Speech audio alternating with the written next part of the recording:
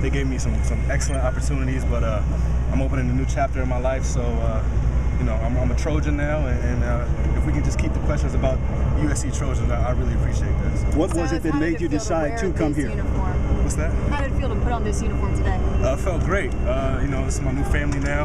They have great tradition. This is known as RBU, so I was excited to suit up. So what was the deciding factor in you coming here? I mean, it was just the bigger picture. I made a business decision, and like I said, the bigger picture academically, athletically, and I feel like this is the best place to be. And you must feel like you have the weight of the world off your shoulders now. Absolutely. Now I can just play football. Mm-hmm. Do you feel like you're fitting in pretty well over here? I do. The guys responded to me being here pretty well. They received me in the locker room and, you know, at training table and stuff like that. So, you know, it feels great to be part of the family now. Is this much of a difference so far? Just the tempo and it's a little less or a little more laid back, and you really can be comfortable playing ball. So. Because a lot of people said you should have been here in the first place. I never got the offer. So. How well do you know the playbook at this point? What's that? How well do you know the playbook at this point? Well, it's only day one. I went the wrong way a couple of times, but you know, I ran a pro style at Penn State during the spring ball, and just getting used to the lingo is the hardest thing right now. So, but I did pretty well today. Have you bonded with your teammates and coaches already? Absolutely, those guys are great. You know, and it's only been a couple of days I've been here, and they've already, you know, accepted me pretty well. So. Any initiation? Nah, I'm not 17. None of that. Hey, so talk about the recruiting process. We heard from Kiffin, but just about how you felt kind of embraced by him and the team.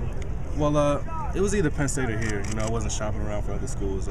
When they had called my high school coach, you know, I told him, you know, that was the only school that intrigued me. So I told him to call him back, and here we are. What do you make of this media circus right here? It feels great. I feel at home.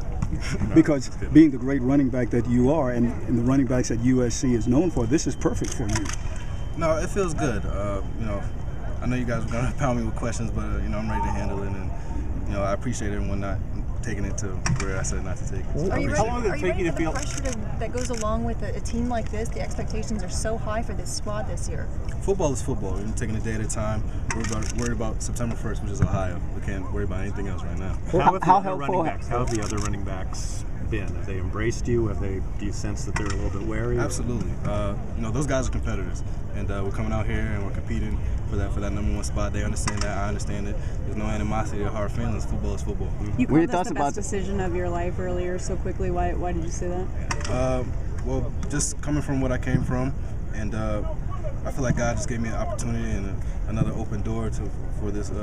For me to be a part of this great university and this great program. What are your thoughts about coming into a place with expectations like these? Number 3 in the country preseason. I'm just ready to contribute. That's all.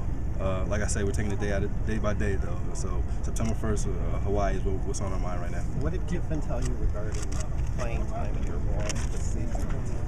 Well, I was going to have a fair shot. That's why we're in training camp. We're all competing for that number one spot in East.